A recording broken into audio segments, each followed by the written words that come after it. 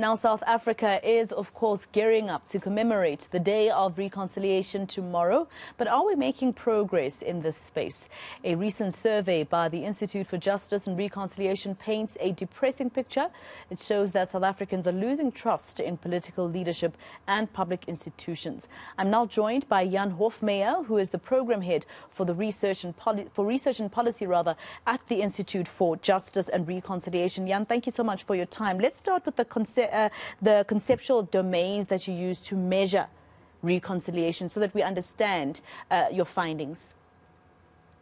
Yes, so we recognize that the concept of reconciliation is a multifaceted and complex one, and therefore it is very difficult just to pin it down to one dimension. So we've looked at different kinds of dynamics, which includes things like dealing with our history or our legacy of apartheid. We look at relationships between people. We look at issues such as political culture, and the extent to which that also impacts on relationships between South Africa. So we regard it as quite a broad concept that we try to quantify in with certain indicators. Of course, we recognize that there are also dimensions that cannot necessarily be tracked, but that we try also to explore through qualitative research.